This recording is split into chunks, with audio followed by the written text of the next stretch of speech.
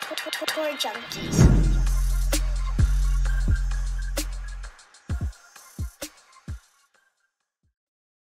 What's going on, golf addicts? It is the Tour Junkies betting show. DB with you. We're talking RBC Heritage. We're doing some Masters recap, and I got my boy Gutsy picks cash. You know, it's the hottest thumbnail that I think I've ever seen. Gutsy, we look great in that thumbnail. That is the greatest. That's the greatest thumbnail maybe in the history of thumbnails. I'm not even kidding. When I saw that thumbnail, I almost dropped that. I always make the joke, you know, be careful with bringing your girlfriends, your wives around these kinds of shows. But that thumbnail right there shows exactly why. It's credit to whoever made that. You know, my boy Toby, shout out. Gutsy, you know, coming at us live from the SoBet studios there in Nashville, Tennessee. I mean, the two guys on that thumbnail. Mm-hmm. If those two guys walked up in some bar loaded down with, you know, whatever at a bar in Nashville, how well would they do? Listen, I'm not going to get too graphic, too in deep. I'm just saying this. They would absolutely clean up. Okay. It would be a full game shutout. It would be unbelievable what we would do out there. Yeah. I would say a no-hitter for sure. Maybe a perfect game. What? World would be our oyster. Yeah. By the way, thanks for looking like a freaking, you know, VIP at the World Baseball Hall of Fame season ticket holder guy in my golf show. I appreciate that. So I looked at a couple of things. I had the Tiger red on. Yeah. It just didn't really feel right for me to wear it. So I said, you know what? I'm just going to make sure everybody knows. Because again, this is a golf show, but golf, baseball, they kind of correlate. They're kind of like brother, sister, right? That's the way that I look at it. What? You don't look at it like that?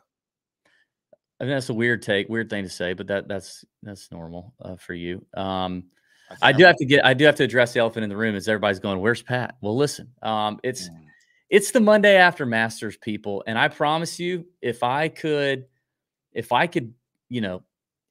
bury my boy Pat, I would. But let me just say, you know, remember one of my favorite parts of The Hangover is when what's his name goes missing in this Hangover 2, right? And Dr. what's his name says Bangkok has him now, you know, like when they can't find him and he's just gone, like Bangkok's absorbed him, he's done. Yeah. You know, like Masters has him now. Okay. Just or if you're like a Stranger Things fan, you know, and he's like in the, what they call like the underworld or whatever. I'm bad with this because I've never seen Stranger Things. You haven't? Oh, it's a great show, and I hate sci-fi stuff, but it's a great show. Yeah, see, I'm not a sci-fi guy either. That's why I hate sci-fi stuff, but it is actually really good. But anyway, like, just trust me when I say Pat needed a day. Okay, Pat needed a mental health Pat Perry day, and I know you're thinking, guys, it's the day after the Masters. It's the RBC Heritage. What are we doing? But I promise you, just if you're a Tour Junkies fan, be a fan, okay? And give Pat some love and just take it easy, okay? He'll be back next week. Just chill. And he'll be in the Discord. He's already been in the Discord today, I believe. So he'll be there. He'll be there. But I'm happy to have our boy Gutsy Picks Cash step up and fill in, and appreciate you stepping up and filling in, because normally we're doing a show. Me and Gutsy do shows together for SoBet, and we do the Golf Gurus and Gamblers show, which is a wonderful show. And you and I have had a lot of great times doing that, but we've never had you in our stadium, at our hometown, our home course. I've never been blessed. Never been given the opportunity. Yeah, I've been waiting though, just waiting for it. It's kind of. I'm sorry that's the case. We should have had you on a long time ago. No worries. I've been waiting on the end of the bench though, just ready for my number to get called. It got called. Boom, I'm there. And you were ready. Yeah. We got a lot of stuff to talk about at the Masters, buddy, because you and I did Golf Gurus and Gamblers last week, and we made a bet. We made a bet. Yeah. Now I would say that, you know, neither performance in our Masters bet was particularly awesome. I mean, one of my guys got last place. I think that's the headline, is like, there was a winner, neither particularly awesome. Yes. You know, one of your guys did get last with DFL, although he did make the cut, which we said on the show. I think it was like minus 104, minus 105. Yeah, but remember, then we said, forget about that. We want nothing to do with that. We're going to take Tiger with Phil Mickelson plus 300. Easy. To make the cut? Easy. Yes. And then Phil screwed us. What do you mean? No, Phil didn't screw us. Oh, yeah, we did take that. We hit that bet. Yes, we cashed it. Dude, And I did 5 shows. I did What? 5 shows and a live chat on Wednesday of Masters. So I can't can't keep all of it straight. But that was good job on us, though. Yeah, no, shout out us and credit to us, credit to me. Okay, I play poker Wednesday nights. That night I was out playing poker. I told all the boys at the poker table, hey, look, we got this play, and I don't say this lightly. I got a play that can't lose, a play that cannot lose. Yeah, that's Tiger Woods, Phil Mickelson making the cut. And I don't ever parlay. I don't ever promote parlays. It was just the most no-brainer bet of all time. I'm glad to remember now that we hit that. So good job on us. But our bet specifically, me versus Gutsy, was we each drafted. We did a draft. We had to draft 3 players that were top 20s plus money, and I hit 1 top 20. It was Cam Young. My boy Shane Lowry, and I think it was who was my third one? Sahith. I think Sahith was my third one. Tagala. Yeah. Yeah. Those guys did not top 20.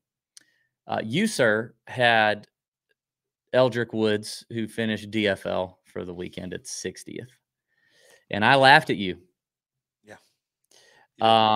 You also had Russell Henley. And then you had somebody who missed the cut, right? I had adult braces. You had you had Fitzpatrick. Oh yeah, I was sweating him a little bit on Sunday. My guy adult braces. He was your first pick. Yeah, first overall, and he led the team well. He did what he was supposed to out there. He left it all on the course. Now, Tiger Woods, I don't really know what happened. In retrospect, though, when you think about it, you think about the 4 days, the gruel at Augusta. Do you kind of wish you wouldn't have made that bet with him? That was definitely a bet with my heart. It was very emotional. A lot of emotions on the table there. But I wanted to take you down, and I wanted to take you down with my guy. Okay. So, I tried. I did what I could. Okay. Listen, I would have loved to take someone more chalky, right? I'm not a chalky guy. You did take Henley. Henley was actually kind of chalky. And Henley was value play. I mean, I'm just telling you, he was chalky. You could call him a value play, but he was chalky. You could call him chalky if you want. I didn't play him because I knew to avoid bad chalk. But I'm a golf guy. Yeah, I get it. You cover all sports. It's okay. Shane Lowry. I mean, again, dude, say what you want. He had no business being there. Okay, brother. No business. Shane Lowry led. Put your fingers in your ears and clean them out. I want you to make sure you hear this right. No, I'm right here. I want you to make sure you hear this correctly. I'm right here. Shane Jacob Lowry. I just feel like Jacob is probably Tony. Can you look up his middle name? I'm just guessing. That can't be right. He looks like a Shane Jacob to me. Shane is Jacob a good Irish name? You should. Is Shane a good Irish name? Is Shane really Irish? Shane. Is he really Irish? Shame it. No, that is not shameless. It's Shane, like a regular American Shane. Oh, Thomas. I was kind of close. Like Jacob and Thomas are kind of close. Okay. All right. Shane. I guess they're right there. I'll give it to you. Shane Thomas Lowry. What? That isn't. There's no way he's really Irish. What if he's like fake Irish this whole time? Yeah, that is about the most American name of all time. Yeah. Like he's from like Alabama or something.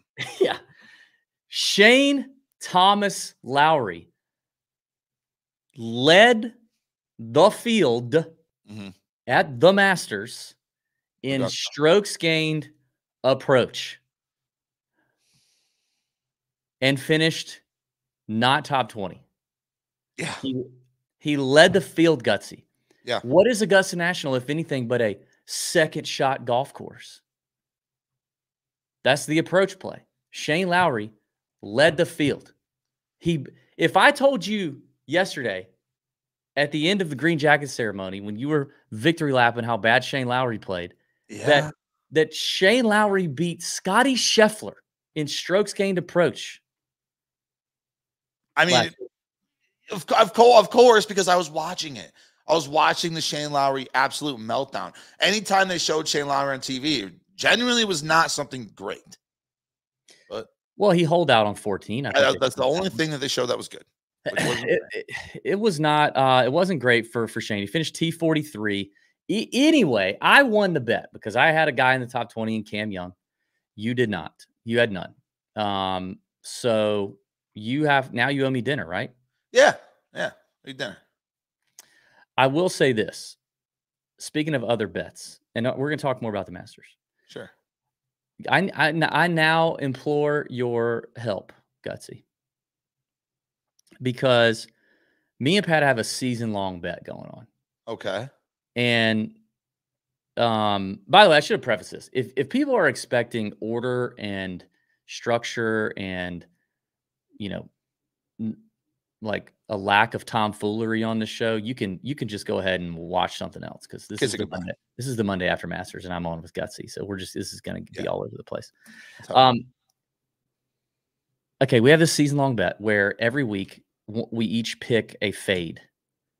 Okay. And the fade has to be shorter. It has to be 30-1 or shorter. So we're picking one of the favorites to fade. Okay. We say why. Okay. And then we've got a spreadsheet adding up the amount of money earned on the course from those fades at every tournament. Okay. So then the loser at the end of the regular season is the person whose fades have made the most money. Right. Okay. Interesting. So you don't want a lot of money. Right. Tony, do you have the totals available? This is where we stand currently through the Masters. My fades have made $6.7 million.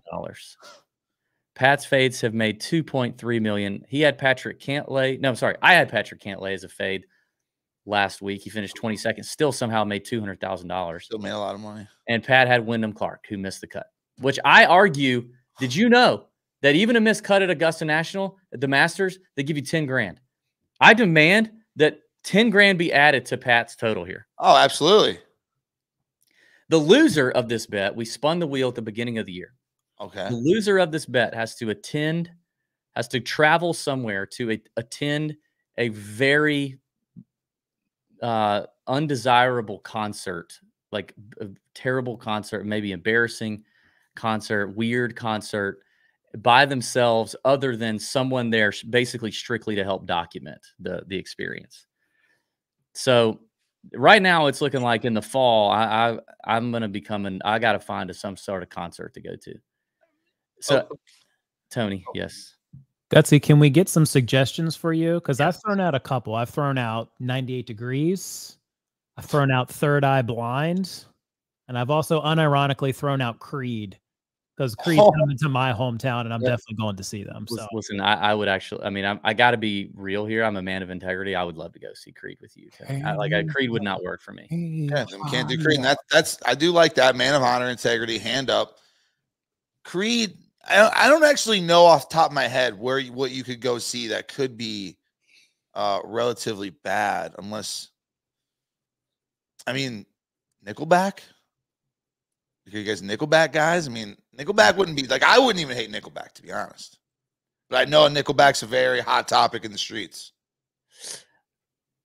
Well, I don't want to comment because I'm. What about Taylor Swift? That's dude. Tour Junkies, dude.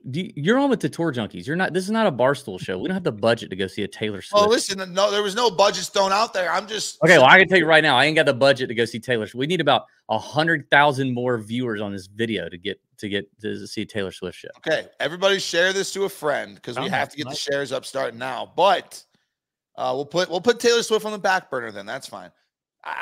I'm gonna really try to think of a good one. There's got to be something even in Nashville. Oh, I would love that. I would love that you guys would like come to, and we could make a whole thing out of it because there's a lot of spots where you can listen to bad music in Nashville for sure. We would just have to think of a good one when it's like a weird maybe like a Christian concert or something.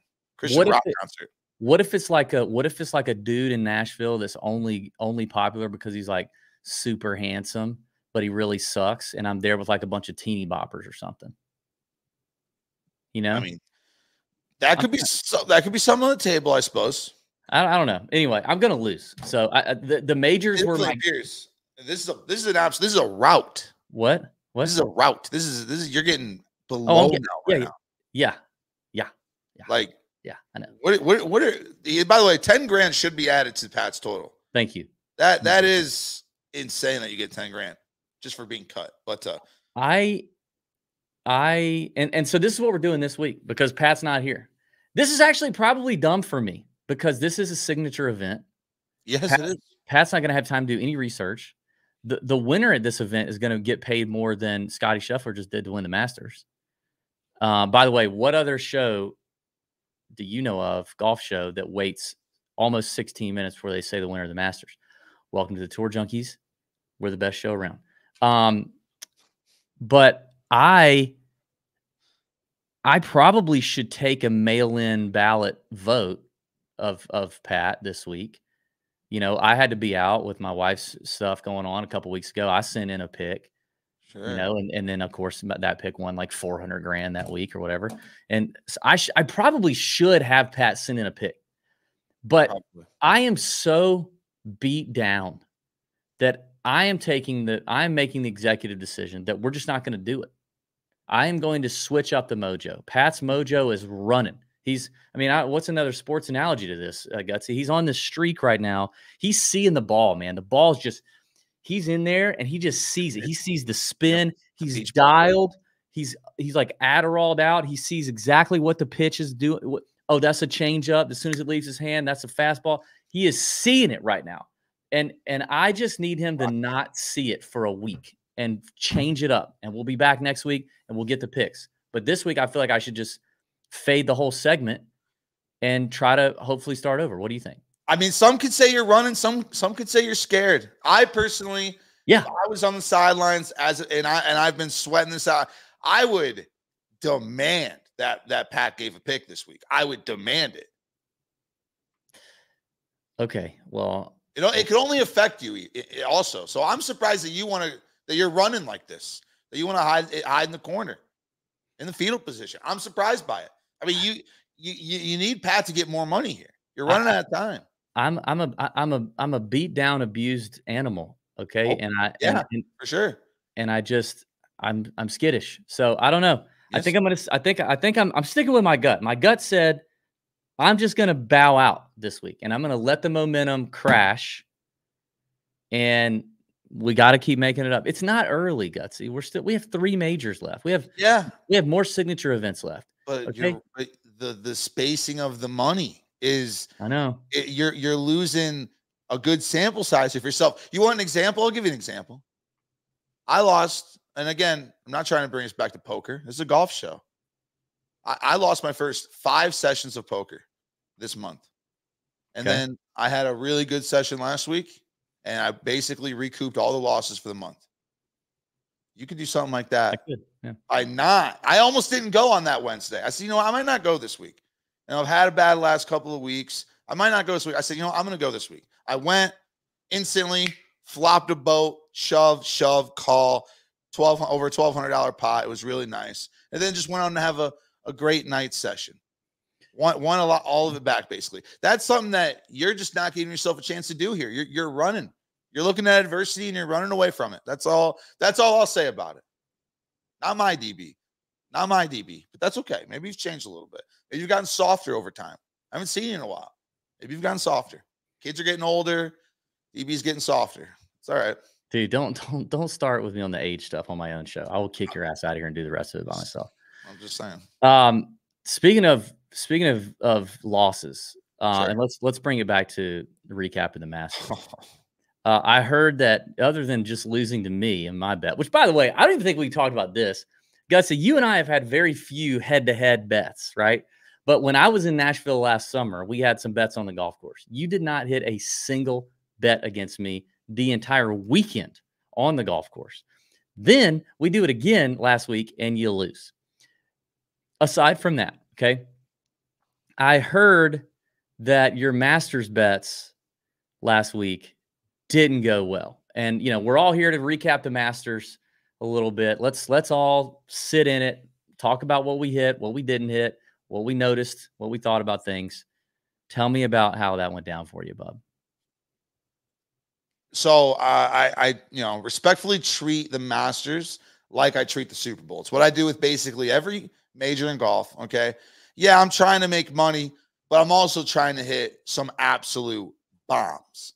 So, I was spraying the board on first round leader, second round leader, third round. I'll tell you right now, 0 for 17 on round leaders this week. I mean, and never really came back. Gutsy, that is a terrible EV bet.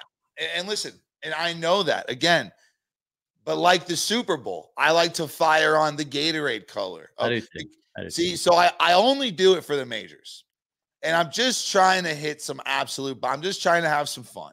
But why not do like a little, do a little like a made cut parlay or a 3-ball parlay every round or something like that? See, I did a couple of those, right? I did the Phil with the Tiger, but DB, when I'm trying, every year in the Super Bowl, I bet a lineman to score a touchdown. You want to know why? Not because it's probably going to happen, but because it's plus 10,000 odds. And if it does happen, I want to be there for it. So when the Masters comes around, I'm trying to find that guy that's in the rough. And I'll tell you right now, every day I would craft a big 3. Okay. So I would craft a big 3 that I would place my biggest bets on to finish the round in first place. And I'll tell you right now, DB, the big 3 on Friday and Saturday at one point were all either tied for the lead or one shot off the lead. And all of them, including one of them, was going to be almost a $1,200, $1,500 cash. And they just all collapsed every single time. And when Scotty's, the most heartbreaking thing to watch was when Scotty Scheffler bogeyed his way all the way down to 4 under. And then in a blink of an eye, back to 7 under. Yeah. It was the most disheartening thing ever to watch because it truly felt like this is our chance. I mean, same. I had Max Homa at 75-1, and me and Pat got into the biggest. I don't know, some of the people in the chat I see, I think we're in the Wednesday Night Live Discord chat with me and Pat. And if you guys think that any of that was not real, you're wrong, because we were very upset with each other in the Wednesday Night Live chat. And it was over one thing. And then we got so mad at each other that it continued into like pettiness throughout the rest of the night. But it was an amazing chat. It was like a 2-hour chat, 3-hour chat. But we got into it because I believe that Max Homa is a better golfer than Patrick Cantlay today. I actually believe, and I think I have a decent argument. Now I can see where I could lose this argument in a courtroom, but I actually believe that even their resumes in the past, I think they're debatable. I think they're closer than people think. But I think Max Homa is a better golfer. Pat thought that was insane. So he went all in on Cantlay. We fought crazy, fought for real. And he pissed me off so bad. I legitimately, had he been in person, it would have gotten physical. That's how pissed I was at his snarky ass comments, interrupting me, and then deflecting to talk about something that I didn't even say and bringing up some. That's what he does. I literally I wanted to get physical with him. Yeah. And beat and like go to wrestle him. No, I wanted to punch him. Put him in a chokehold. Oh. And anyway, I proved to be right. And of course, I put Max Homa on the card at 75-1. I think it was the only person on any Twitter account that I saw touting Max Homa. And I was like, if Max Homa wins the Masters, I am going to ascend and I'm going to evaporate and leave the earth. I'm going to be done. It's over. And then from there on out, no one else is ever allowed to make another golf bet. That's it. Done. No one. Agreed. And then Scotty goes to, he goes to 4 under. I go, oh my God. Scotty he did it. He's done. And then, I went to the fridge and I come back and I'm like, he's 7 under again? I thought the PGA Tour took over, the Shot Link took over the scorecard for a quick minute.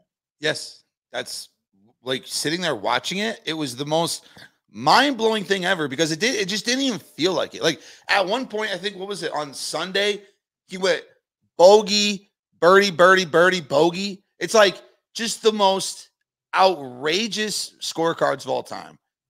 And well, like I no, said, Jordan Spieth holds that. But anyway, oh, yeah. well, I guess, yes, I could agree with that. But then, even on Sunday, I'm telling you, I had a bet at that point on everyone but Scotty Scheffler. Just anyone but Scotty. And I will come out of here with some money. And, you just, the biggest one that I'm not going to lie, I'm, hand up, I'm going to tell you this. I listen to your spiel, okay? I listen to your spiels all the time. And last Wednesday, I listened to your spiels, okay? And I had in my back pocket multiple, not one, but 2 Keegan Bradley tickets outright, okay? Yeah, played 2 good. Keegan Bradley tickets outright. And I completely stayed away from my guy, a product of my tournament, Bryson DeChambeau, okay? I stayed far away from him. I didn't have any tickets in my pocket at all. Thursday, Friday, finally, Saturday night, okay? I couldn't help myself any longer. I had to get in on it. And so I just threw just a cool $50 down on Bryson DeChambeau to win $1,000 for him to win the damn thing. And watching, there's 2 guys that actually, I know that the greens are insane, but the 2 guys that it burnt my eyes to watch them putt was Colin Morikawa and Bryson DeChambeau. I mean, I don't think I'll stop thinking about the putts they missed for the next month, because on the Colin Morikawa situation, especially on was it Saturday? I think it was Saturday, right? Where he should have gotten first, or he should have at least tied for first at the absolute worst.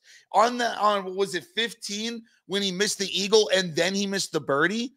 It was just the most, and how many, I'm not trying to keep talking, but it pissed me off so much because the amount of putts that Bryson DeChambeau missed that were like 7 feet away. I know that the greens are really, really tough, but their putting was inexcusable and the most disgusting stuff I've ever seen in my life. Like I said. Well, I have takes on that. Before Sure. I do want to thank our friends at Bet the Number Golf, the best golf data and analytics site there is available on the internet. Yes, it is. It led us to some great plays last week. I will argue here in just a moment that Keegan was a fantastic performer. He outperformed what he was expected to do last week. Bet the Number obviously puts out their weekly model for the tournament every single week. If you don't want to build a model, if you're like, dude, I don't want to get nerdy, I just want to know who to bet on, then you just log in, you look at Bet the Number's model, and you fire. And one of the things that Bet the Number, 2 things I want to talk about. The Bet the Number highlighted last week: apex height being a thing, hitting it high, because landing it on these hard, firm and fast greens at Augusta National were tough to do. Scotty talked about it in his post-game presser last night. Post-round presser, the Green Jacket press conference, he talked about it. He said, I teed it up to hit it higher and further than I normally do, because I knew I had width off the fairway and I needed to get as close as possible to have the highest lofted club into these greens possible. Bet the Number led us to that. Bet the Number put more value on short game than a lot of other models do for Augusta National. And boy, oh boy, that's where Bryson screwed the pooch. And that's what I said, Gutsy. Now listen, I will say this about Bryson. But I said this last week: tee to green or off the tee and approach, Bryson can do really well at Augusta. Yes, obviously. You got to be long. You got to hit your mid-long irons well, bomb it off the tee. That's what he does. But you cannot win over 4 rounds if your short game is that trashy. If it's that trashy, over 4 rounds at Augusta National Golf Club, firm and fast, against the best players in the world, over 4 rounds, that is going to catch up to you. And it did. So, yeah. Dude, my DMs last week, I went all out on against Bryson on the Hammer Dine show with the boys. Oh, fuck. They wanted me to change the name of Tour Junkies to Junkyard Dogs if Bryson won. I trust me, I was watching. Believe me, I was. But then after 1 round, everybody's freaking out. Round 1 was the softest round. It was the softest day. The greens were the most receptive. If Augusta National, if we play a Masters where it's wet, soft, rainy, Bryson could run away with it. But if you make him chip and putt on firm and fast greens with all that creativity that's required, and all that undulation and stuff, that's where he's problems. And he played well. And not to say he didn't play well. He played better than I thought he was going to play.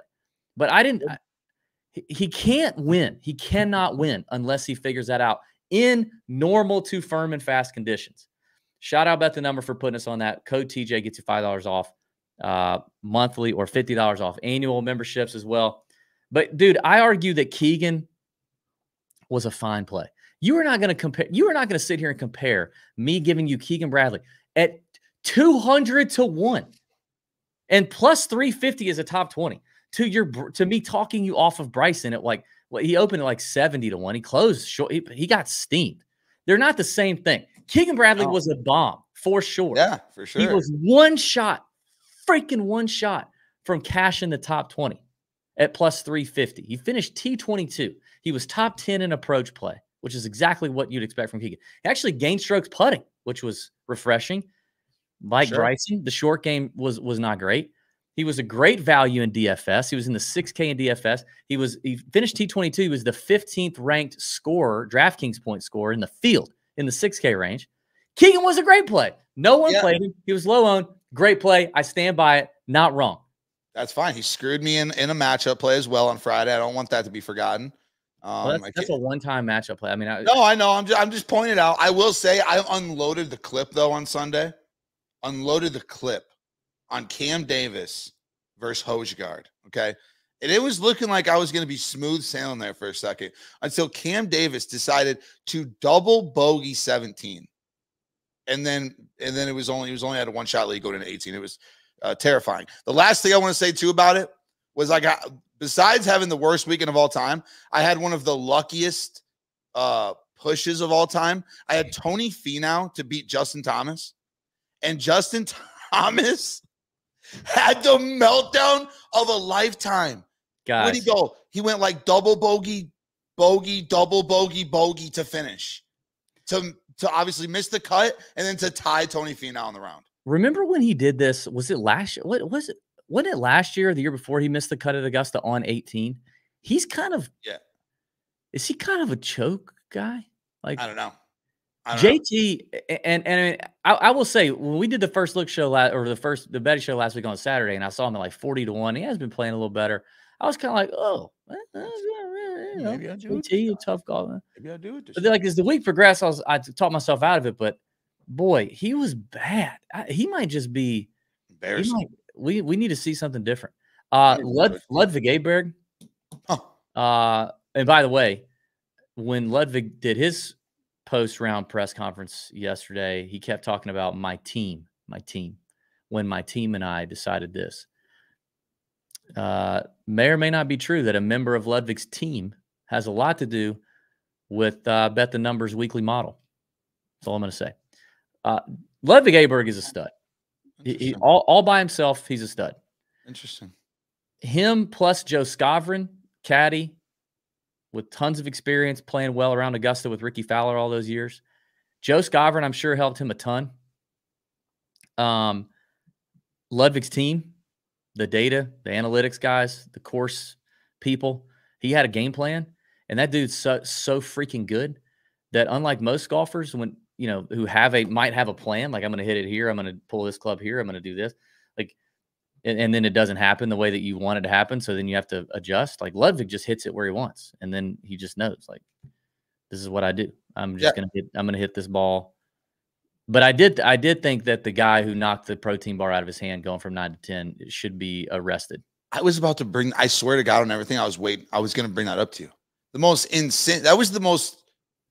First of all, again, rookie mistake. I don't know what you're trying to do. High-fiving people like that to begin with. Just don't high-five the people. Okay? During the round, yeah. Very insane. But then again, Lud kind of, dude, Lud, you know how many hearts, how many Cougar hearts Ludwig won yesterday? Oh. Bro, my mom, I watched it with my parents. Sure. My mom had no idea who Ludwig was before yesterday. Boy, did he make a fan out of Miss Molly B. Molly B. Loves him because he's smiling on the course. He looks so good nice. Smile. He puts one in the water. Guess what he does? He smiles. He laughs it off. Kind of a savage. Yeah. That was deliberate though. Whoever the hell did that was deliberate. That man smacked in the slow motion. That man smoked his He just smoked his wrist. Yeah. So I agree. That guy should be arrested. Lud is for his that was his first major.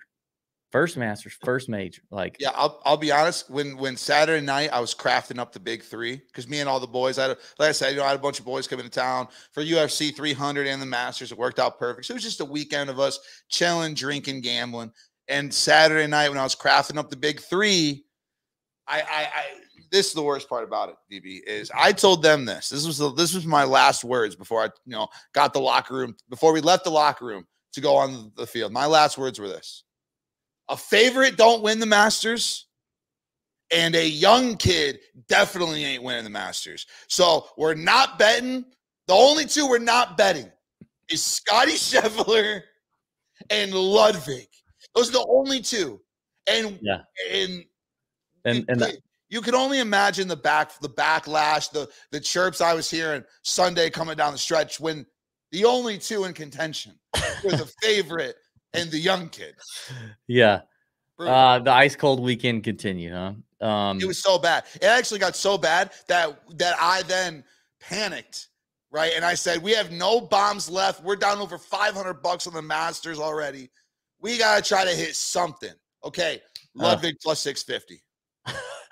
So when he's on 15, we just said we have no other choice.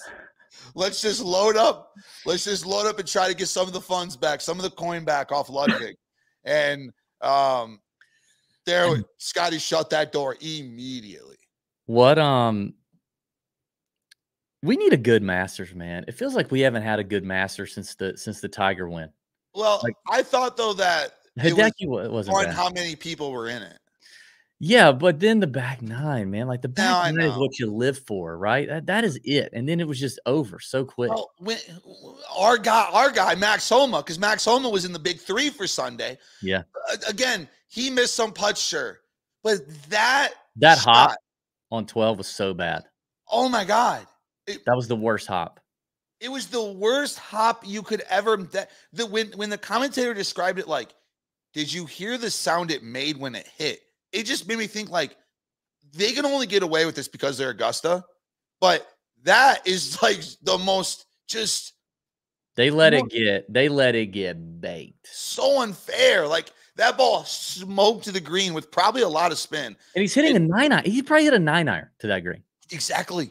Definitely a short. It was a short iron or a wedge. I don't know what it was. He hit the ball high, and it had spin on it. And that ball, just the fact that it then goes into the only thing that it could go into by like this much. It had gone this much to the left. It hits into the bank, rolls down. Yes, and then we're saving par at the worst. Yeah.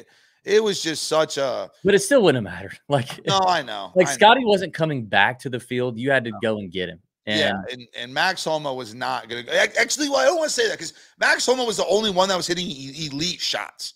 It was only him and Scott. Nobody else was hitting elite shots. Like, Bryson hit a couple, but the only thing is, every time Bryson hit one, you knew he was going to miss the putt. Yeah. Like, you knew he was going to miss it because he just cannot make these putts. Okay, here's a quick last take on this, and we'll move on. Scotty with the baby. A lot of times we talk about the nappy factor. We talk about the first kid and what it does to a golfer. It typically over the long term, maybe not in the immediate, but the long term typically improves kind of the strokes gained home life. It gives the hashtag perspective, right? Needed, right? Which I think is a great thing for like my boy Siwoo, because Siwoo, hothead on the golf course, anger problems. He checks out of a golf tournament very quickly when things go south. He's pissed off. He wears his emotions on his sleeve. I think a baby, now that he's had his first baby Theo, by the way, which is un-epping believable that he named his kid Theo.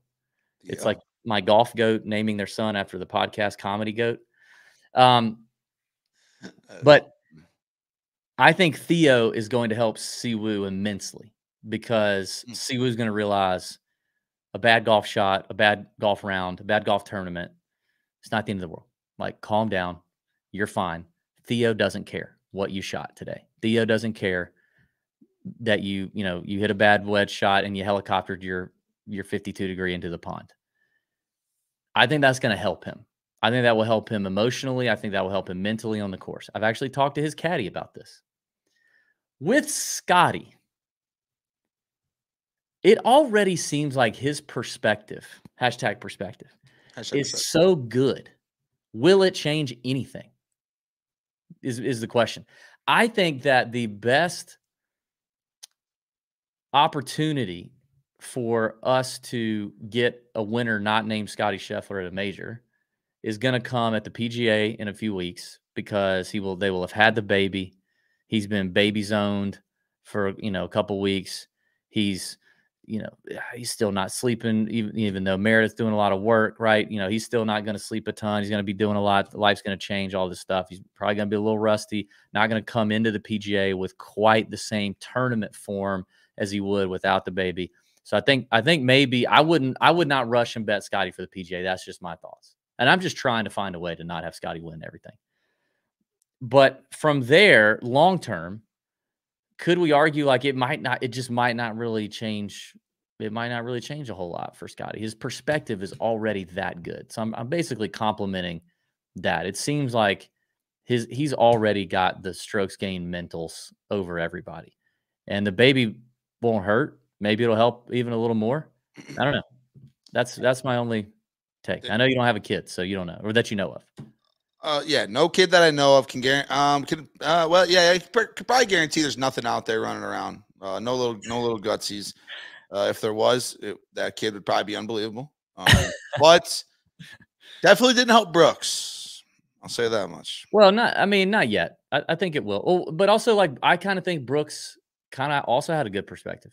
Like, Brooks was very level on the golf. Like, he's pretty level on the golf course, pretty flat, pretty chill. Yeah, but he just hates golf. So it's like, it's a very weird. I don't know about that. Anyway. Well, I mean, he was just on the. Why am I forgetting it? I'm forgetting Buddy's little 2-minute shows he does, 3-minute shows. Caleb Presley's Caleb Presley show. Brooks was just on that. He said golf's boring. Yeah. He does like to say that. He loves saying it. I like his hot takes. God, that's a great show that Caleb Presley does, by the way. It's good, but again, like I said the other day after watching the Brooks one, I'm just like, I can't believe this is so big for how short it is. Well, it's usually longer. It's usually longer than 2 minutes. Brooks is just not going to say anything. Brooks was cracking up though. Brooks was loving it. Yeah, well, he's hilarious. Caleb Presley's hilarious. Caleb, funny guy. Did you tune into that mini golf thing and all they did, or no? No. Okay, dude. How about? I mean, I know me and you usually talk barstool stuff on the Golf Gurus and Gamblers show, but how about Portnoy just laying the smackdown on the Scotty Scheffler bet? He's somehow the hottest gambler on planet Earth. It's crazy. It is crazy. No, it is crazy. Again, he had a lot of money. Scotty to fucking win, which is just. Let's get to the favorites. By the way, I have breaking news. Okay. We're gonna do the season-long bet, me and Pat. Yes, as we should. I saw the comments rolling in. I didn't want to say something. The comments were showing we need to run. We need to go again. We need to do it. Yes, we need to keep this going. There's no reason not to do it. No reason to run. No reason to hide. Before we do it, okay. Gutsy, you're there in the SoBet studios in Nashville. Right here. One of the hottest places to go in Nashville. And one of the hottest betting operations out there. Sell the people, because I talk to the people about SoBet all the time. Tell the people about SoBet. What are they missing if they're not on there? What are they? I'm not going to give you this annoying, weird sales pitch that people are going to give you at all these conferences. This is all I'm going to tell you. Okay, if you sports gamble daily and you're losing all the time, or you're just not comfortable with what you're doing, you can't really figure it out. SoBet is the greatest investment you could ever make. It's only 33 cents a day, $9.95 a month. Okay, it's cheaper than literally anything. Name something, and it's cheaper than that. Okay, there's nothing you can do these days. Guys, a meal at Five Guys. Oh, a meal at Five Guys. That's like 6 months worth of SoBet. Yeah. Okay, so again, you go on there, you have so many options of people who have been sports gambling for years, have big followings that we have all looked at, checked out to see how they gamble. And you can just go on there, find your favorite guys on either your favorite guys on what they bet on, the sports they bet on, maybe how they bet on it, the reasonings they bet on things. You can go on there, scope it all out, find your favorite guys, find your favorite ways of tailing the bets, and it will just change how you sports gamble forever. Okay. We created it to help people that don't know what they're doing and that just can't stop losing. We're trying to teach everybody that sports gambling can truly be not just a profitable long-term thing, but it doesn't have to be a life-altering hobby. Okay, it could be a fun hobby where you win a little money or lose a little money. Depends on how you want to look at it or how you want to attack it. But we will teach you how to do it responsibly over on SoBet. Use code TJ. Code TJ checkout. You get your first month for $1. First month for $1. And then $9.95. Dude, let me tell you this. $1. I went to damn Mexican the other night. Okay, I got 3 kids. And, you know, sometimes you're like, hey, I want to go out to eat. I don't want to spend a fortune. And so normally in America, back in the golden days, you would say, let's go eat some Mexican food. Yes. I go to Mexican food. I mean, do you know what queso cost in America? A regular size queso, like let's just say they call it a large. It ain't a large. It's a medium sized queso, white person queso. Yeah. Which just means it's not real Mexican queso that you would get like if you went to Mexico or somewhere that was serving authentic Mexican. It's just wet cheese for white people. Do you know how much a regular large wet cheese costs now in Mexican restaurants? I'll guess $7. No, nah, bub. I paid a month of SoBet for my daughter to scoop some stale chips into some wet cheese at a Mexican. $9.95. Kid you not. $9.95 for wet cheese. My pollo con crema, okay, don't judge me, was like $15. It's 3.5 chicken tenderloins, some rice, and more of that wet cheese. That's all it is. Yeah, I don't even really know what you just ordered. It's called a what? Pollo con crema.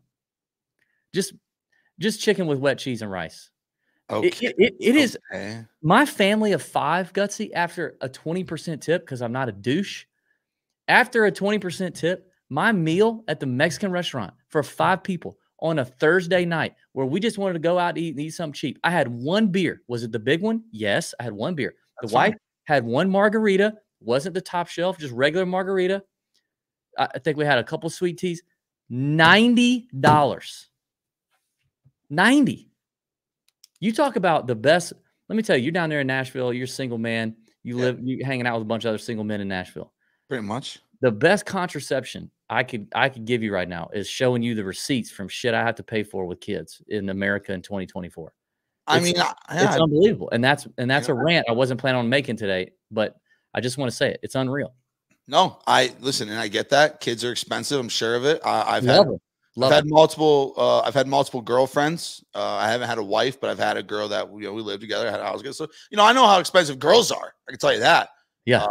And I can't imagine having a smaller girl / smaller boy and trying to figure out what the hell to do there, because that would be unbelievable. I will just tell you this, DB. I just complained to Bryce a week ago after I went to our little local Mexican joint that's just a couple blocks away. I said, let me go over here and support these guys. Let me get a little food.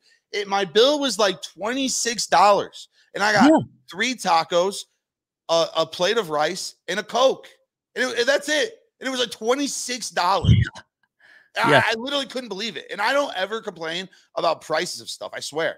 But I literally came home and I'm like, boys, this cost me. I got 3 tacos. The chips and salsa are free. How much are the tacos? Like $7 a taco. So yeah, I'm with you. I'm with you there. If you are watching on YouTube and you agree that the price of Mexican restaurant cheese is out of control, hit the like button, subscribe, comment if you want. I'm already seeing people in the comments. This is really jazzing people up. This is a real issue. We gotta use our voices here, people. They are trying to raise the prices on our Mexican food. We can't allow it. I mean, I do. You know what I do? I do, DB. This is a little secret for you. I don't know. You actually know you do this because of what you just said you eat, right? When I get my little plate of rice, I say, let me get like a little thing of queso. Just a little queso. I don't need the big thing queso. Just give me a little queso, which, by the way, that does cost like $5. Just a little thing of queso. And I take that queso, though, and I pour that right on the rice, and it's so out of this world. Have you ever walked by one? We have one that we go to that's a hot one, right? And we go there, and they have us part of the kitchen, that I call the honey hole part of the kitchen, and it's where all the people's money goes, and you have to walk by it to go to the bathroom. And in the honey hole corner is this pot. It's like a witch's pot. You know, it's this big, and it's got all the gold in it with the ladle. That's where they get the wet cheese. That's where they scoop it. And when you're walking by to go to the bathroom, every fucking time I walk by there, we go there 3 times a month. Used to. Now, like maybe twice a month. Wow. But every time I go past that damn thing, I just want to knock it over. It just pisses me. I just look at it on my way to go pee all my beer out because I'm 40 and it hits me real quick. I rent that shit. I don't drink beer. I rent it. And so I'm walking by and I see that little pot of gold, you know, that little, where the gold at? He won the guy with the leprechaun want to know where the gold at. It is in the pot of wet cheese in Mexican restaurants across America. That pot is worth $4,000 based on what they charge. And that ladle scoops out $9 every time it dips in there is $9. Mm-hmm. They make millions off of queso. Millions. It's similar to They're literally melting cheese in a pot. That's it. Like our Mexican restaurants here in Augusta, they don't even have anything in it. There's like not, you know, I was like, you go to like authentic Mexican, like it might have a bean in it, maybe a little you might have some chili, maybe a jalapeno, maybe a something. No, it's just you people are just gonna get just the cheese. You're gonna like it. Just cheese and that's it. Yeah, just straight cheese. No, it's a monopoly. That's what this is. It's an absolute monopoly and a scam. It's just like parking. Parking is insane. See, that's why I can't live in a real place like you do. That's why I have to live where I live, because like when you come visit me, when you have to buy my dinner for losing that bet last week, and you come visit me, you see we get to park wherever we want to park. We don't have to pay for shit. That's why I live here. Well, again, I can't imagine having to pay. Yeah. Before I lived in the city, town of 4,200. So. Oh yeah, yeah. Oh, I know. Trust me. Then we moved to Chicago. And I realized that if you want to become a millionaire, just get a loan and go buy a parking lot near Wrigley Field, and you will become a millionaire. There is a bar that quite literally never has people in it unless there is a Cubs game going on, but they make millions of dollars every year because of their parking lot, because they charge $50 per car for parking every single game. And guess what? If it's a concert, you're paying $100 for parking. If it's a playoff game, you're going to pay $200 to park there. And these guys are just. Do the Cubs have playoff games? Huh? Do the Cubs have playoff games? I don't know. I haven't watched in a while. I remember when Andre Dawson was there, but other than you don't have to go that far in the rear view to go back to 2016. The Chicago Cubs, again, down 3-1. You thought that little weirdo with his, Raji Davis hits 1 home run in 12 months, and it's in the biggest game of my life for them to take the lead. But guess what? Then the rain hit. Then Jason Hayward got the boys fired up. Okay. Don't care. And we came on 1. Don't care. I'm laughing because Jeanette Kramer is in the chat and she says that they will say no cheese for you because they're listening. You think all she thinks the folks in that big Mexican restaurant, like big tech, big Mexican in America is listening to this show. I don't think actually I'm surprised anybody's listening to this show at this point. This has gone completely off the rails. Yeah, well, this is what happens. This is what happens with me and you. Yeah. We were getting to the season long bet. That's what we were doing originally. So I did feel I do appreciate you for inspiring me, the people in the chat for inspiring me. And so I texted Pat and said, hey, when I was out that week, I sent a pick in. I think I want to do this. What's your pick? He said, I got to go first, which I think is right, producer Tony. So my official pick that I'm fading at Harbour Town Golf Links. And it's a guy that I have saved so much money. Honestly, in the last few years, had I bet this guy even halfway to the extent that the average dumb golf bettor bets this person, I would have no money to feed my daughter $9.95 Mexican white cheese. I would have no money. But she has been able to have said Mexican cheese, wet cheese, because I have avoided this man for so long, and I've saved my unit. I've not spent units on him, and I'm going to continue to do it this week as he plays Harbour Town. It might even be for the first time. I don't even know if he's ever played it, but he ain't played it in a long time. He skipped it last year, and he sucks at golf right now.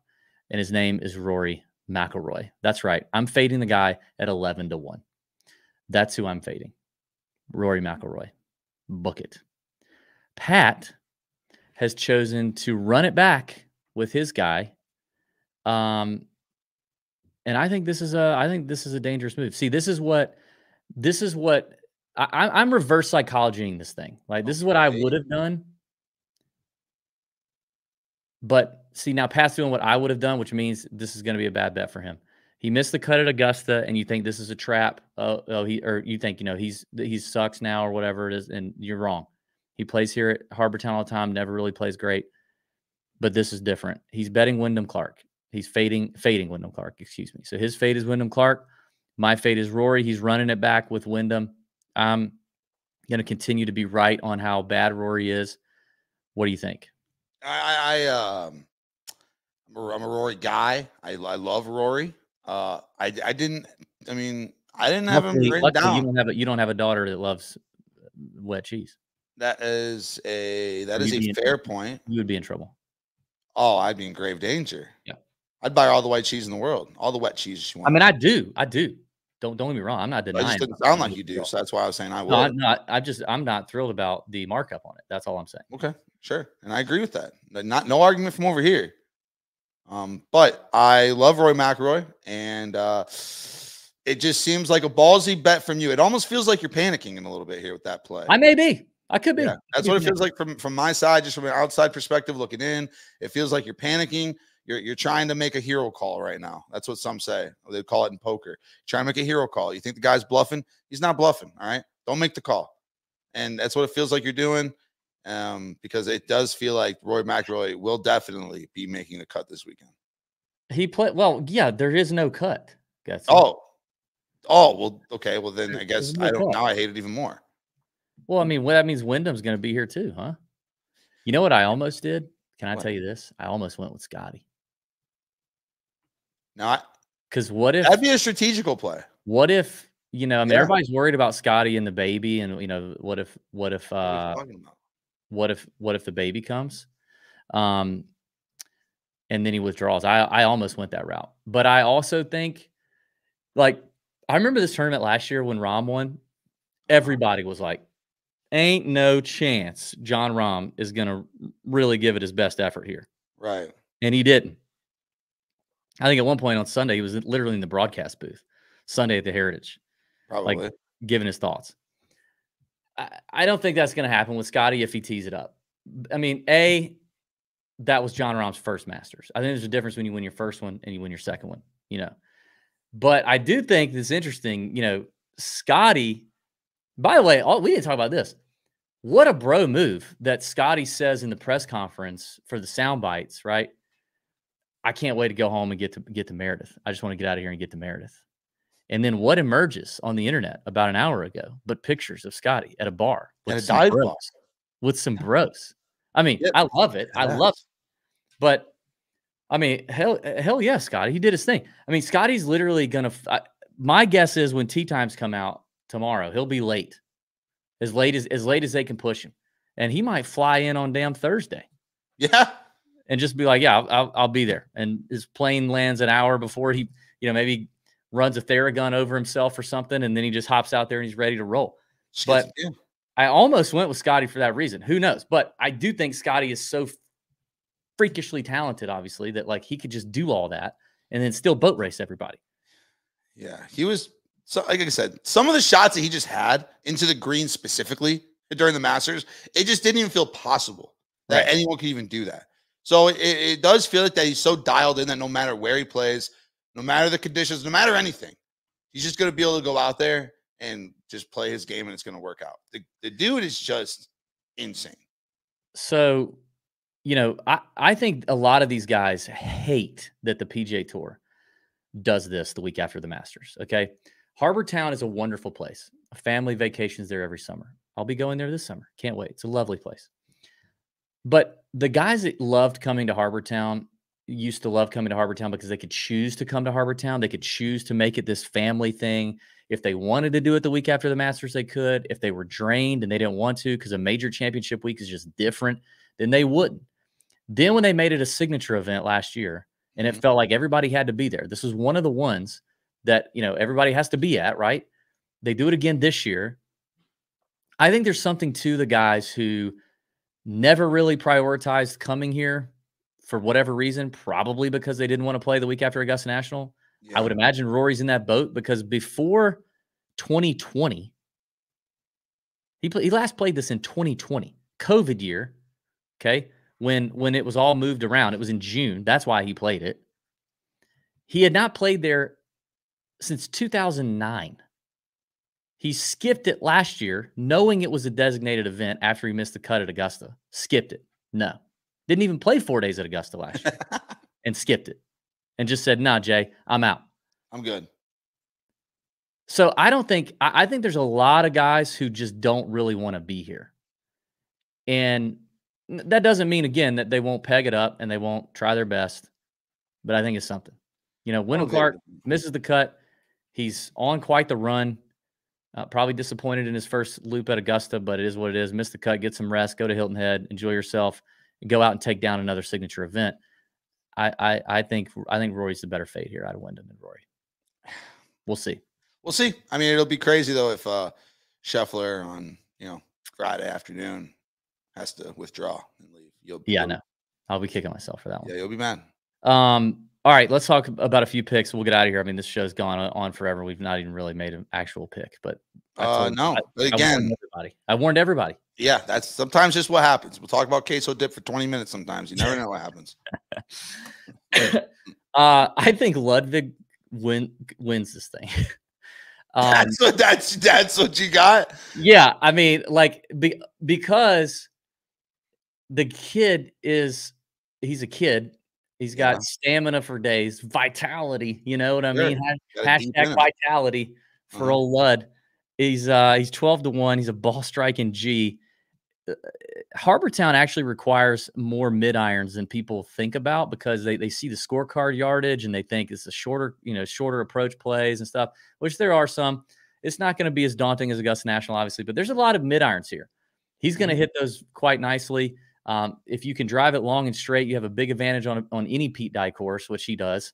And I just think he's just he's a young kid that doesn't have, like, Harbour Town is a family thing. And like, he's just going to be there with his chick and his chef and his team.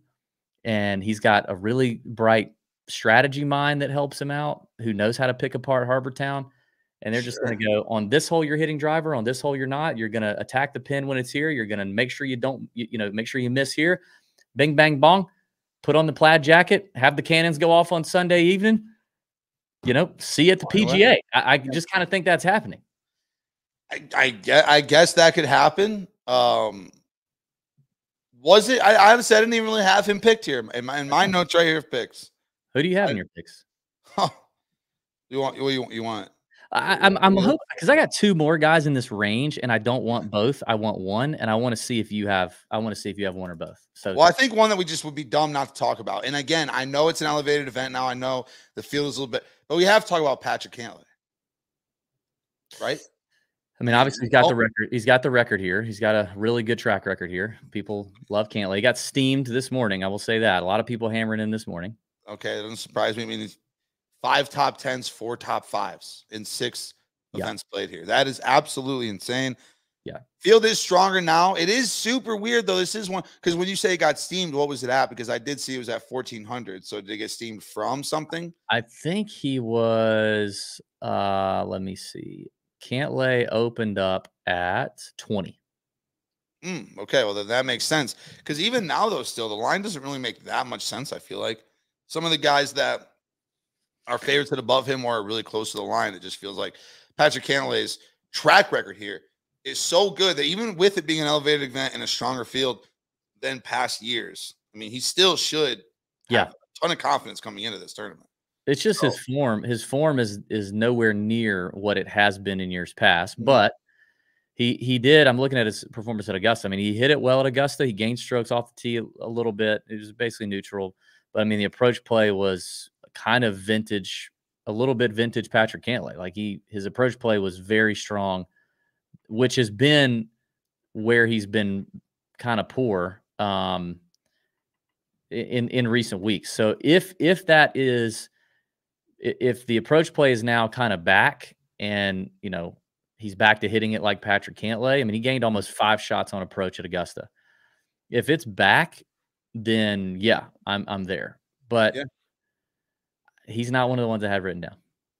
Okay, all right. I'll say one of my other 2, and then you'll say your second one. Okay, we'll see. We'll see kind of where we're at here after this one. I'm just in between on which one I want to go with first, but I think I want to say this. I don't want you to beat me to it. Okay, because I have a feeling you might be on this guy as well. He is one of your guys. He's one of your guys. He's also been struggling. Okay, hasn't had the greatest summer ever.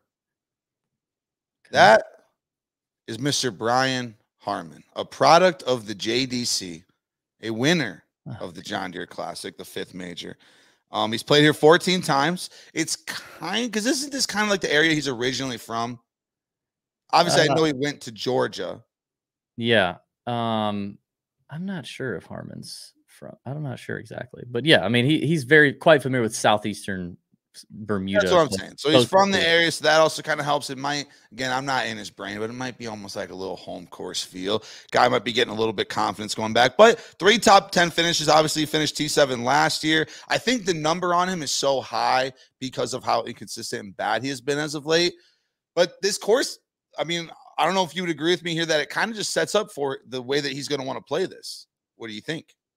It does. First of all, you're already, I kind of expected this. Go ahead. Young people, you guys have a hard time like following directions and stuff. So I get it. Your ADD kicks in. You're outside the range. Okay. We're talking favorites. We're talking. See, that's why I didn't want to say him. I do have a favorite that I want to say. I didn't want. Talking 30 to 1, kind of or less here, Gutsy. It's right there on the screen. If you need to look at it, see the screen. No, that's on me. First time here. First time here. Rookie mistake. I get it, and you're allowed to have that. Rookie mistake. You're allowed to have that. I knew what I was getting when I asked you. I got it. I don't want to go again. But I will say I do think that Brian Harman is a great fit for this place. But he's not. I don't know. He doesn't seem like he's really dialed right now. He kind of feels rusty to me. He still feels like he's just kind of rusty. I don't know why you'd show to Augusta National like that, and that's probably why you're getting the number you're getting on him. But I'm not in. I want to talk through my 2 favorites that I have up here other than Ludwig. And one of them is Morikawa at 20 to 1. When I think about, Pete Dye, iron play, I've played this golf course a couple times, and I've said this is well documented. Whenever I talk about it, I hate playing this golf course. I hate it. Not that it's a bad golf course, but it is a bad golf course for me because I don't hit clubs very straight. And you don't have to be long here, but you do have to be straight. And Morikawa is looked quite straight again at Augusta National this past week. So I like the 20 to 1 number. He's got a T7 here back in 2021.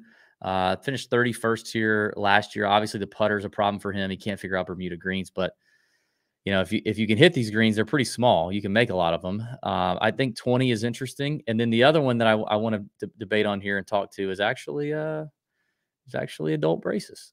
It's the defending champ. It's the defending champ, Matthew Fitzpatrick. Only because, like, Fitzy, I think Fitzy's a little longer than Cal. He's like 22 to 1, so you're getting a little better value. I mean, gun to my head, I think I'd rather have Morikawa, but I know this about Fitzy. We saw it. They shoved it down our throats last year at this tournament. Fitzy loves Harbour Town. I mean, loves it.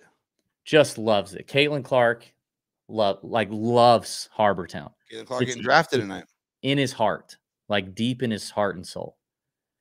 Loves it here. We talked about. I remember us talking about this last year, DB. Yeah, me and you. So, 22. Like, it's not like he played bad. I know he let you down, but it's not like he played bad at Augusta. No. I'm intrigued by that. What do you think? I love it, but for the exact same reasons. And again, I actually tried looking back for our clip from last year because I remember us talking about how much we love adult braces here, how much he's just one of them courses that you go to. And we all have that course. All of us amateurs have that course that when you go there, you just play well there. I don't know what it is. You don't even know what it is. You just play well there. And this is just one of the courses for Matt Fitzpatrick. And he didn't play that bad in the Masters. And by the way, just so you know, I let him know on Saturday night, Sunday morning, hey, tone it down. Our team's dead anyways. Even if you do cash, we lose to the plus 150. So, tone it down and wait for next week. That's what he did. So I actually agree with you. I think that this is just a great event for him. He already loves it. Now, obviously, with it being an even bigger event than it's ever been, in previous years past, obviously before they changed everything over last year because of, the whole LIV situation. But I love Matthew Fitzpatrick here as well. He's one of the other guys I had written down besides one guy that I thought you were going to say. One favorite. Okay. I mean, I'm stunned that you didn't say Xander. Oh. What? I mean, I did the Xander thing for a week. It wasn't terrible. I mean, Xander, how did it go with Xander? It was really my first date with Xander at the Masters. And yeah, mine too. I had 2 tickets in my pocket as well. I feel like it wasn't terrible because, I mean, it's not like he had the lead and choked it away. It's not like he played so bad that he was out of it early. It's like he let us go up his shirt, Yeah. But then right when we started to feel a little something, jokes, right when we started feeling something, that he just kind of said, no, never mind. Too soon. Yeah, he said, I'm nervous. Yeah, but and I was like, I'm nervous too. It's my first time with you, but this still didn't work out. Agreed. So I don't know. Listen, DB. Let me What's ask his you. number? I don't think 10-1. No, God, no. I could get Ludwig at 10-1 or 12-1 or whatever. No, listen to me, DB. Absolutely not. DB, we're getting I mean, I would argue here, and actually someone just said it in the comments, Kramer, he's very consistent. He's actually, I know, one of the most consistent guys. And this is my question to you. This is my question to you. Okay. When a guy there's a difference, right? Colin Morikawa, right? He had a stressful Masters, right? He had a chance to win it. He was always in contention. Somebody like Xander was never in contention to win, right? So would you say that somebody like Xander, right, the round that he played in the Masters, that's a very less stressful round compared to someone like Morikawa? Do you think that has any effect on the next tournament? I think it could. I think it could. I think so too. But there's, I think so too. And guess who had a very stress-free Masters? Xander. But Xander can't close the freaking door, man. I agree with that, but what if Ludwig is 12-1? Ludwig is longer than Xander. But that is Ludwig's young and dumb. He's gonna put one in the water just like he did on, what was it, 16, 15, 11. Yeah, just like he did on 11. He could easily do that again. It's Xander. He's not doing that. Xander's gonna be consistent. Boom, fairway, green, 2-putt, fairway, green, birdie every now and again, right? You're going to have to get some birdies out here. So it'll be more birdies than not. But if there's a guy that I'm willing to trust as my favorite, how could I not pick the guy that might actually be the outright favorite before the tournament even tees off? Okay. This has gone on. Scotty's wife goes into labor. This is true. If Scotty's wife goes into labor, he could become the favorite. He will become the favorite. What am I doing here? There is more breaking news. Oh. And I'm going to delay that for a second. We need to talk about it. I want to get through some more bets. We're going to fire this off quickly. The whole show is going to change gears here at Gutsy. Before I do that, we want to thank our friends at Swannies for hooking us up, for outfitting us. By the way, Swannies is sending Pat a box of gear. And boy, you guys are not going to believe the stuff that I've had Swannies add to the package for our boy Pat. And I can't wait to see him in it. They got joggers. They got some fun prints over there at Swannies. Code TJ25 gets you 25% off your entire order. Anything on the site, men's, juniors, women's, the whole family can get outfitted with Swannies gear, and it's beautiful stuff. All right here based in the U.S., ships anywhere to U.S. and Canada. Great people, environmentally conscious products. We've been rocking Swannies since the jump of 2024, pumped about it. Known those guys since 2015.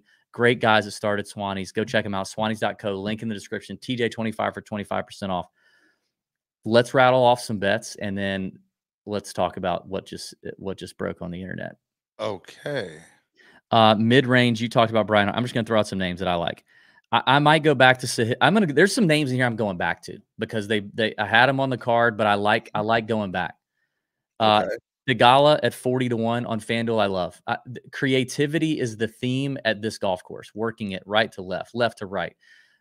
Understanding what Pete Dye is asking you to do, I think, is important. Chipping, putting, all that's important, I think, here. Theegala just feels like that type of player. So it's one reason why I thought he would do well at Augusta. He didn't. It's the second time around. He still made the cut. He finished 40-something. I don't care. But I like him. I'm going back to the well with Shane Lowry.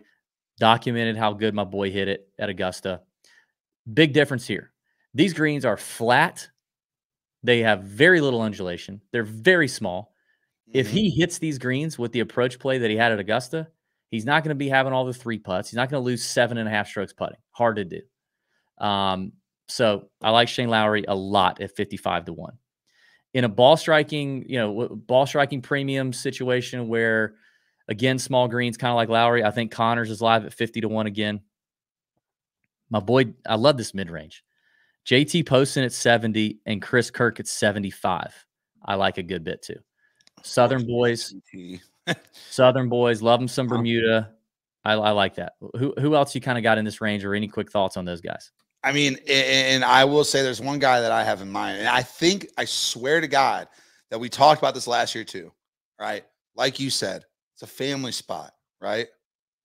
It's a great spot for the family. It is, yeah. It's a great spot for a man, for a father like Tony Finau to really just come out and make something happen. You got the whole listen, and I don't know if you saw the TikToks that were being made from the Finau family. I don't watch it. Oh, they had some TikToks they were making out. Huh? Not in my feed. Can we talk about the absolute unit of a couple of boys that Tony? I mean, those kids. I wasn't going to bring it up. His kid is 12. The 12-year-old could play like Division III college football line. Get him on the varsity team yesterday. Okay, he's playing left guard. We're running halfback power, A gap, C gap, B gap. What's the gap? Anyone, Bryce? What's that gap? Left side. Strong side. I don't know. I was clearly not a lineman. We're running halfback power C gap so many times behind that kid. Yeah. No, Tony Finau's got. I think I'm done betting Finau right now. I don't want Finau. You know, I actually agree because I had Finau in a couple of matchup bets. He crumbled in them. Obviously, I got lucky in the JT one. I did have a Finau ticket, round leader, round 2. Honestly, he might be. His family goes with him every week. This could be the problem. Like Finau has made so much money over his career on and off the golf course, that now he can just afford. I mean, can you talk about feeding my family a 5 at a Mexican restaurant, and the size of my kids? He's got what, 7 in there, and the size of his crew. You have to be loaded to travel America and do what they're doing. He's made so much money, he doesn't even care about that. He's not even thinking about that. And maybe the family's actually the problem. Maybe he needs to be on the road, dialed, laser focused, because I'm not seeing it. So I'm out on Finau to win. I don't think I could do it. Who else? Yeah, I mean, listen, I agree with you. This just seems like the perfect event for him and his family. Him and his little family. To have a lot of fun and not win. Yes. Probably. Yeah. I would say the odds are definitely higher on that. Yeah. Anybody else? But besides that, though, and again, I forget what is your boy at? I'm surprised you didn't bring up your boy today, too. I know you already brought him up kind of just a little low key here. I'm surprised you don't even like Siwoo Kim just a little bit. I kind of do, but the number's short. 25? It was 35 this morning. Oh. Actually, I think it was 40. What is it? So I think people have kind of missed it. Yes, Siwoo opened at 40. He's I see him at 33 right now somewhere else though. He opened at 40. But he is steaming. He's steaming. Looking around. Yeah, I'll try to see if I can. I don't hate him. I think he could. I do think he's going to have. I bet he could have a good week. I don't love the value on that at the moment. Yeah, that was actually my favorite one. That was the one that I thought you were definitely going to bring up, and then I definitely thought you were going to bring up Xander for the favorites. No. Still stunned you didn't bring up Xander. I'm not a Xander guy. I just was last week. We had I a one night stand. I was on Xander too, and I'm ready to get right back after it. Date number 2. I already picked out the spot. 7 o'clock, candlelight. I got 2 more bombs. 100 to 1 Lucas Glover on FanDuel. 125 to 1 Adam Schenk. So now we're giving out bombs. Yeah, we're giving out. We've moved the bombs. Okay, I didn't know that. Yeah, I just said I got to move quick so we can get to this news. Oh, sure. Lucas Glover, Adam Schenk, 100 to 1, 125 to 1. I mean, it speaks for itself. Ball strikers, plenty. Lucas Glover loves him some Hilton Head. My boy Schenk, really impressed with how they played the last couple weeks. Like caddy Brett Swedberg, good friend. They had a great week at Augusta for the first time. I can't believe they did that well. Got himself into the Masters next year. Hitting it great, feeling good. Vibes are high. Strokes gain home life is good. I could see him making some noise at 125 to 1. That's got to feel so good to know that you have an invite to go back to the Masters the next year. Yeah. It's got to be like a relief off the chest. Yeah, like no matter what he does, he could suck between here and then. Literally, no matter what happens. Yeah. You got any other bomb outrights? And then let's get to some top 20s. I mean, we'll just get into them real quick. I mean, there's honestly not a lot of bombs, even when I was looking at it earlier, that even look like they remotely would have a chance this week. Yeah. It's just so crazy seeing like someone like, you're like looking down and you just see Gary Woodland. And you're just like, man, this guy absolutely stinks. And like, he absolutely stinks right now. Yeah. Like watching him in the Masters was almost as bad as watching Tiger. Well, I mean, he is recovering from brain surgery.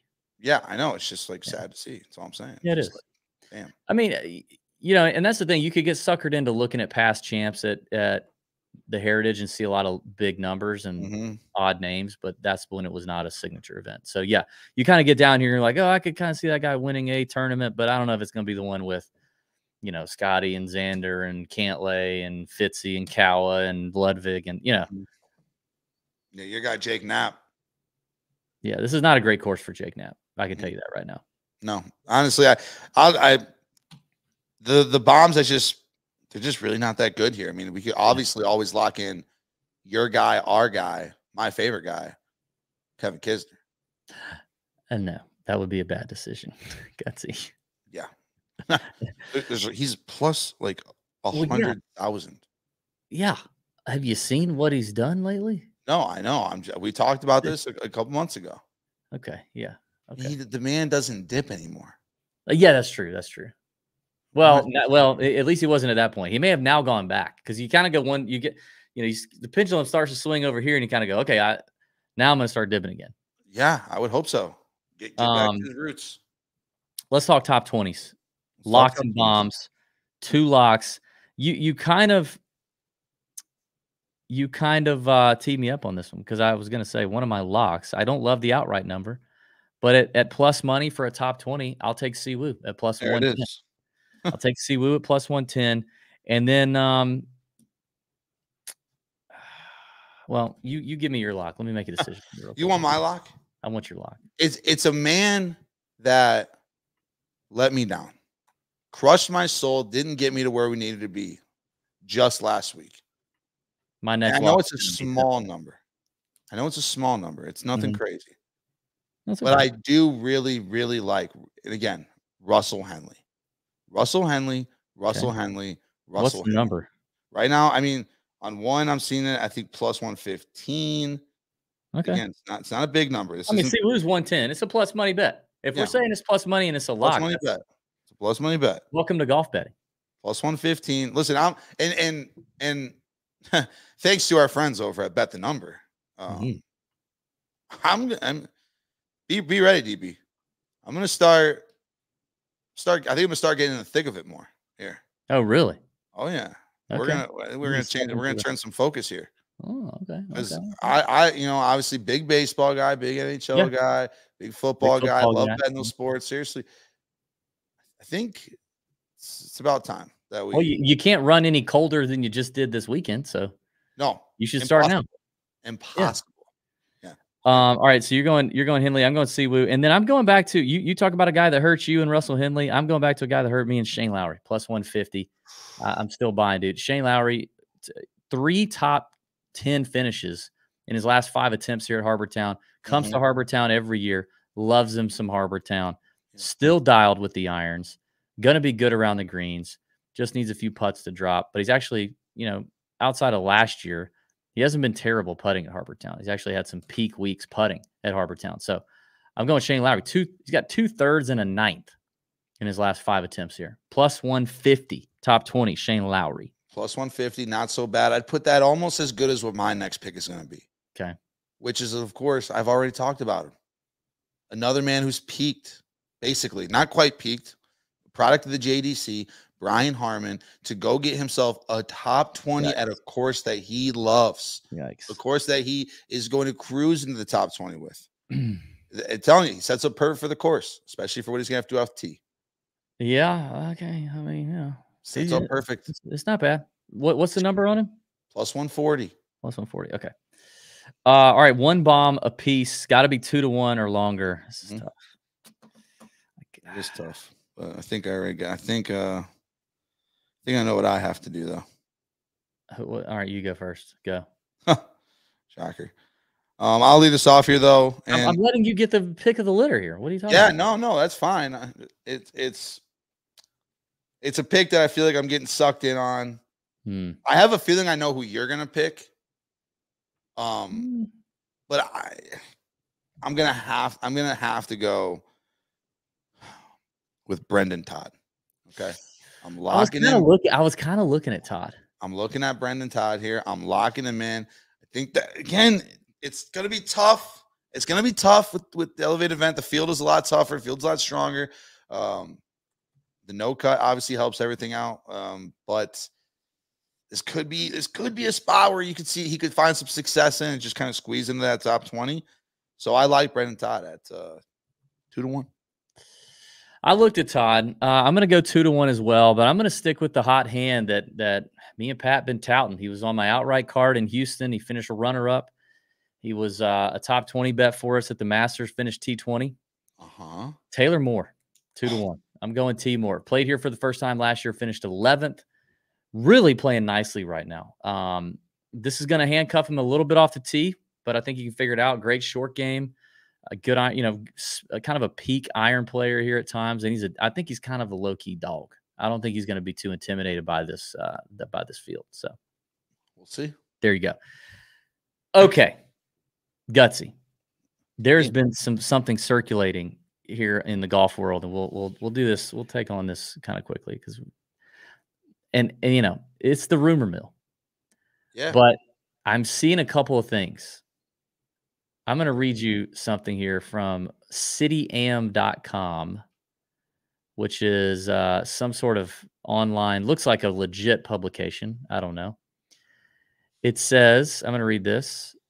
While the eyes of the golfing world were trained on the Masters this weekend, in the shadows, a rumor that won't go away was growing louder. Rory McIlroy is close to joining LIV Golf. 2 separate sources have told City Am that they believe a deal is close. It is claimed that LIV Golf Chiefs have offered world number 2 McIlroy an eye-watering $850 million to join. Plus around 2% equity in the competition. It would make him LIV Golf's biggest signing so far and could be announced after the Masters, they said. It has not been possible to verify the claims. Spokespeople for the Northern Irish player in LIV Golf did not respond to requests for comments. It is also not clear where he would fit in the current league format. And then I saw another person on X who I don't think would have any reason to necessarily lie about this, but just whatever, say that he was near Rory's father at the Cognizant and said on Twitter just now, this does not seem too far-fetched based on what I overheard from Rory's father at the Cognizant. I mean, that is fucking insane. That is like that's the craziest thing ever. We're talking about the Rory McIlroy, the man who would not shut up about the. Sorry, producer Tony, thanks for the City Am is London's most read financial paper. It does feel like, but I mean, this is. I have a terrible memory. All this is documented. But over the last couple of years, anytime that we've seen the rumor mill get geared up about a guy going to LIV, I would argue that it feels like more times than not it has eventually happened. I think Xander and Cantlay were two that have been rumored and at a certain point kind of reached a fever pitch that has not happened. But I mean, it does feel like when the rumor hits a certain level where it's not just like people being totally speculative, but claiming to have these sources and claiming to have heard this or that, and it starts to become a lot more smoke, it does seem that it has more times than not come to fruition.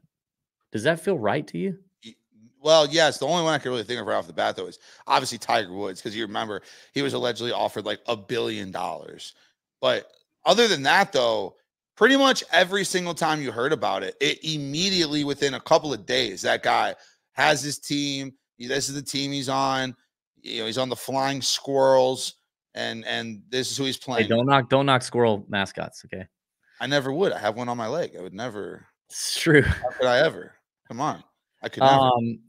Dude, and to go with that is Rory's like subtle change of tone over the last couple months, I think, especially since June 6th.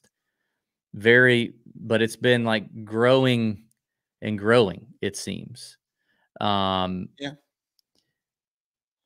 And I've said this about LIV all along, and I appreciate it about LIV right now, is that these jokers are nimble. They are not locked into some 50-year, 60-year tradition of doing things the way they've always done it. The one of the funniest examples we have is that in between rounds of an actual event, they decided to let guys wear shorts. Like, that's how nimble they are. If they want to add a team, you know, there were other reports this week about at Augusta. Actually, I think Rahm and Phil both spoke to it, that LIV may be going to 72 holes. If they just up and decide they want to go to 72 holes, they will. If they up and decide they want to add 2 more teams and new captains, they will. Yeah. There is nothing that seemingly has them like so ingratiated into whatever thing they've always done for what, 2 years, 3 years, that they're not willing to change. And so if I think like questions about where he would fit, if Rory is willing to come over, they'll figure it out. Yeah, he'll definitely be a captain of a team. Like, yeah, he'll be an owner. He'll be it sounds like he'll have an equity partner role in LIV overall, but I'm sure he'll also have it in a team if he goes.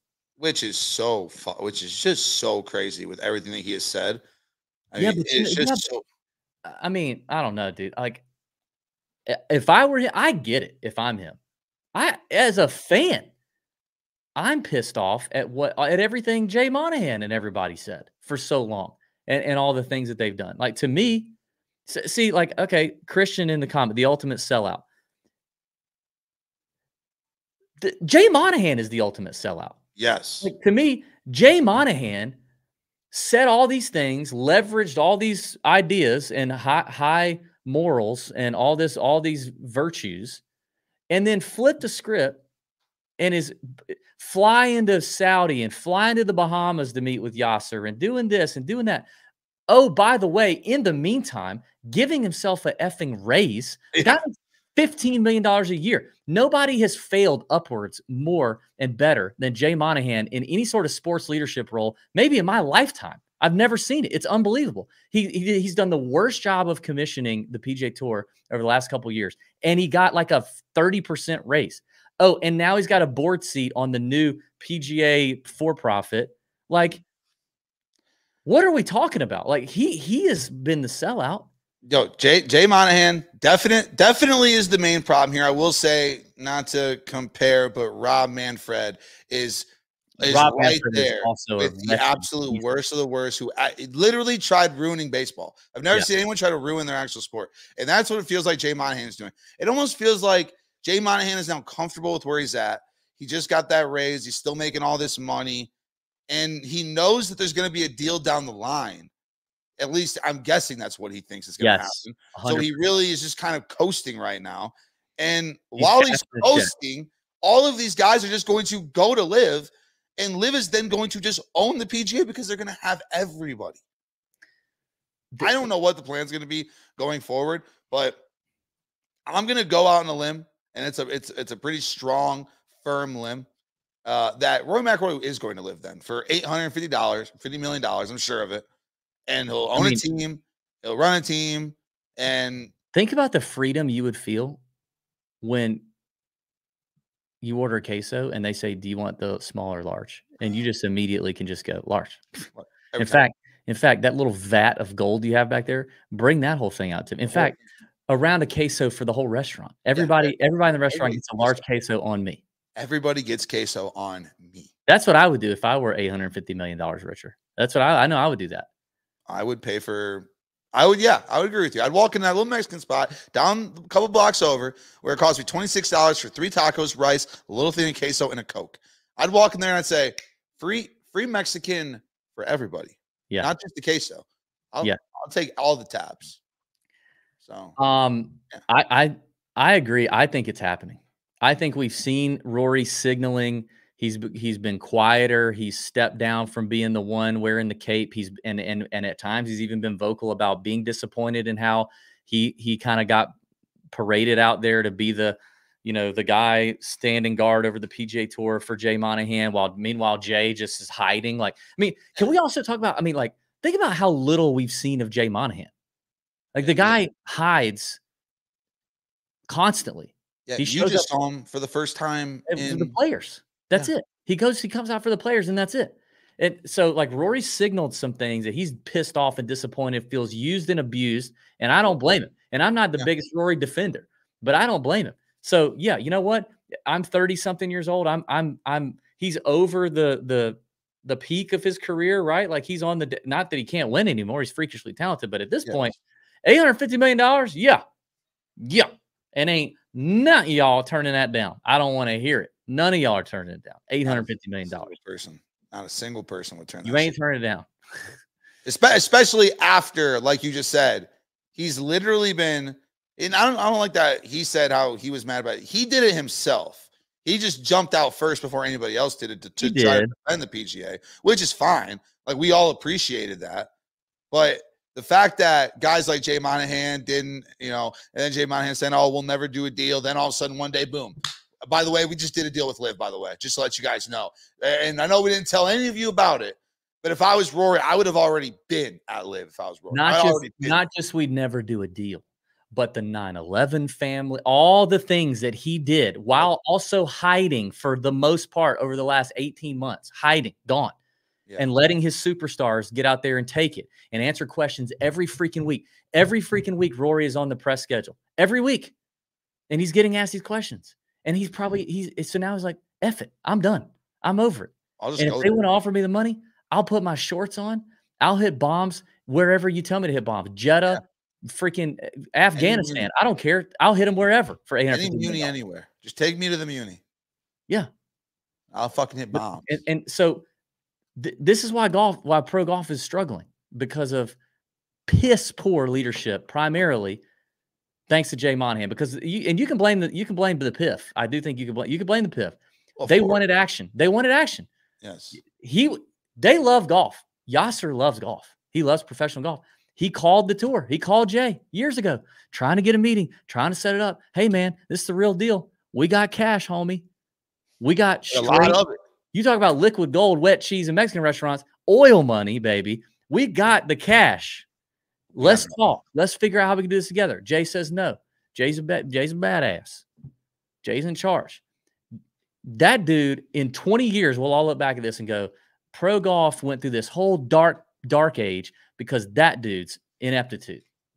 And I ain't just talking about the last 2 years. I'm talking about the last whatever day he got the first email or the first phone call from those people with billions and billions of dollars to blow. Unlimited money. Freaking blow. Like Rory would blow cash buying queso. Blow. They don't care. They don't have it. It doesn't have to be profitable. They don't care. They had money to blow. They were ready to compete. They're ready to come to the table and be partners. And he didn't answer the call. He is the reason we are in this bullshit. Yep. And now we have to deal with 2 professional golf leagues. One of them that's no fun to even watch, but is slowly gaining all of the. I actually kind of think it's low key fun to watch, depending on the venue. I guess it would depend. The consistency is very low, is what I guess. The consistency is off. The consistency of the what's fun to watch over at LIV is just not there yet. Also, all of us not really understanding what is what. Like, I actually heard someone say this, and I can't remember who it was, and I couldn't agree more. Is LIV just needs to trash these stupid teams, like all this stupid, because I can't stand watching these guys wearing their logos of their teams, like at the Masters. It just looks so like it feels like it's literally like backyard baseball. Why does it bother? I don't understand why that bothers people. I saw that on I don't understand why is that bothersome. Because that's what it makes me think of. If you look at yourself in the mirror before you decided to come on this show, look at what you're wearing. This again, the Chicago Cubs, who've been an organization since the 1800s. But at some point they had to start. And if everybody was rocking merch in the 1800s, which they weren't, then people would be. So at some point, and if you think of yourself as a legitimate league, which they do, whether other people think about it, they're not. They think of themselves as a legitimate league. They're establishing legitimate franchises, which they are, and that's what they're attempting to do. This is not a facade. Then, like, why not? Well, people wear dumb shit all the time. I agree, but I think the way that you just make it immediately more entertaining is that you just go talk to TaylorMade, you talk to Adidas, you talk to Nike, you talk to Titleist, every massive manufacturer you can. They're so far up the tour's ass in the golf channels. Like, they can't do anything. You get those guys to agree, hey, we'll just make teams. Now we have Team TaylorMade, Team Titleist, Team Nike, Team Ben Hogan, Team whatever you want. But now these guys get to play whatever they want. They get to be club agnostic. They can hit whatever they want. If they don't like Cobra, if they think Cobra sucks. No. Because if you're a part of Team TaylorMade, you're playing TaylorMade. I know, that's what I'm saying. These guys, they don't want to do that. They want to play what they want to play. They want to play what they've always played. They want to play what they like. They want to play good clubs. What if TaylorMade decides that now that they got this LIV deal, now they want to start manufacturing garbage clubs? What if Bryson wants to 3D print his irons? Well, I'm sure Bryson will do that someday. He did. He literally did. He played them in the Masters. Were you under a rock with your buddies over the weekend? He 3D printed the irons he played with in the Masters the last 4 days. I just broke Gutsy's brain. Wait a second. Yeah. No. Yes, it's real. No, but hold on. Wait. Yeah. There's no way. Imagine telling well, not you, because you'd be like an embryo somewhere, but like the 2004 version of you. Like, there's going to be a man that plays the Augustan, plays the Masters and finishes in the top 10 or whatever with irons that he printed. So he 3D printed irons and got them approved by the USGA 2 weeks before Augusta. So they're just his own clubs.